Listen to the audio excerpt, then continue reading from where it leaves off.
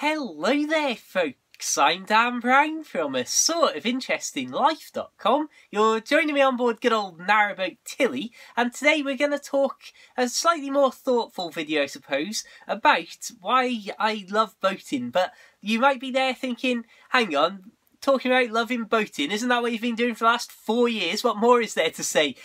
Well, very good point, I suppose.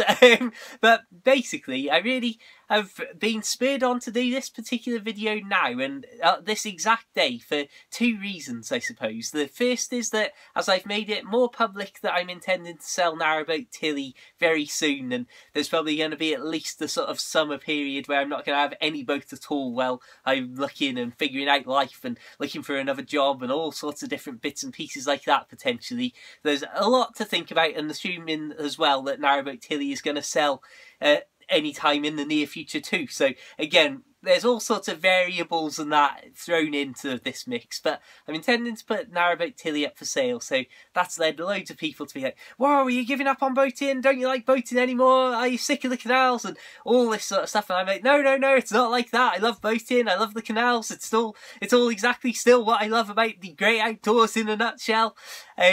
So basically, I wanted to do a video sort of to put some people's minds at rest that I'm not suddenly going to turn against the canals and start campaigning to have them all concreted up or anything like that. So what exactly is the absolute essence of what I love about all this boat life stuff? Well, this is the first thing that we need to see. Just the beautiful rural locations that you can tie your boat up and open the curtains to and step out of the back door straight into this. And one of the reasons that this ended up being this week's boating video is the fact that the day I recorded that introduction clip on, and that original clip goes on and on and on and on, so I decided to cut that short, was the fact that that day was one of the hottest days I've ever known outside of summer. I mean, I really can't explain to you how hot this day was.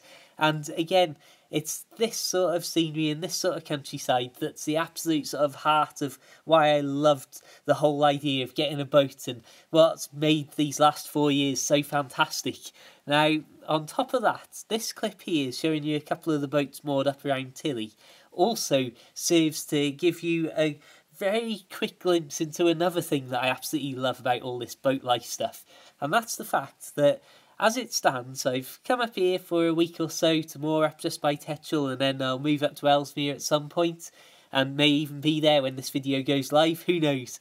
But the fact that you've got all of these boats moving around on the canal and all sorts of people living in all sorts of different lifestyles with their boats, and it just so happens that 7 months later, and again, this was the same day, believe it or not, by the evening we had rain pouring down, but basically 7 months after we were all in that spot at the same time last year, randomly, I think there's about 4 boats, including Tilly, that are all moored up in the same sort of vicinity, literally 7 months later, and we'll all hang around there for a few days or a week or two, and then move off our separate ways and might meet up at completely random places all over the network. And again, it's just some of those little moments that I absolutely love. Now, speaking of things I absolutely love, I just want to leave you in peace for about 20 seconds here to listen to the rain falling on the roof and the fire crackling away at night, just so you get that feeling of it's the whole experience, not just what you're seeing, but these sort of sounds that I love too.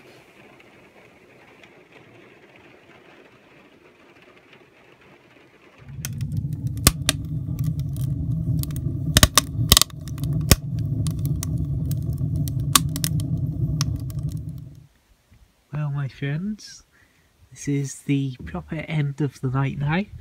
Don't know why my nose is all blocked up as I say this, but again, this is half of what I love about boat life, the absolute peaceful nights. And if we have a look over here, if we're stood up on the roof like you say, so we can see over the hedgerows, those lights are just on the outskirts of Ellesmere around a little business park. But that's such an uncommon thing for so much of the canal around here, to actually see a proper sign of any sort of life.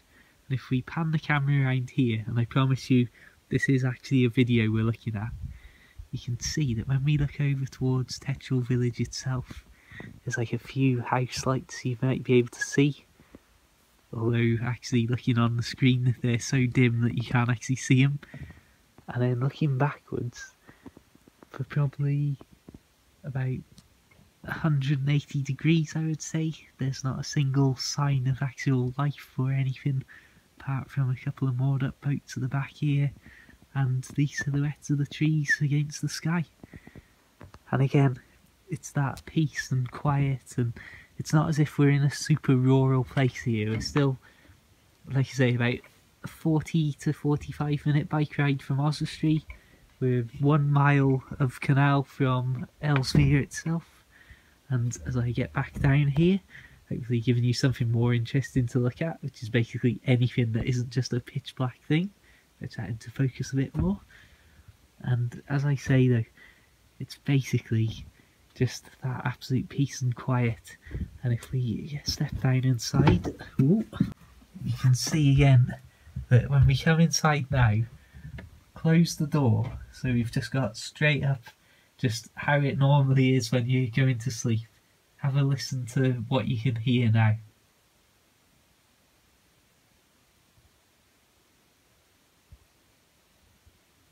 And it's that silence that I really just cannot get enough of. Absolutely love it. And as I've said many times, it's like nodding off to sleep, and so often the only sounds you hear are a few little scuttles of goodness knows what running around outside, a few birds, maybe an owl or two going about their daily, well, their nightly life, and of course, to finish it all off, maybe a crackling fire, maybe a bit of rain on the roof, and that'll do you. As I say, that beautiful sunny day really did turn into this. But ultimately, I suppose I wanted this video to just be another quick summary and sharing a few of these little moments and the sights and sounds that make up boat life almost more than the actual boat itself, I would say. But ultimately, I hope you've enjoyed this video, and I'm just going to do my plugs now and then leave you in peace to enjoy one final little clip from the following morning on from these clips you've seen here today, where you might even hear the very faint sounds of horses' hooves on the roads and see a very small faint dot of the high vis of the person who was actually riding the horse.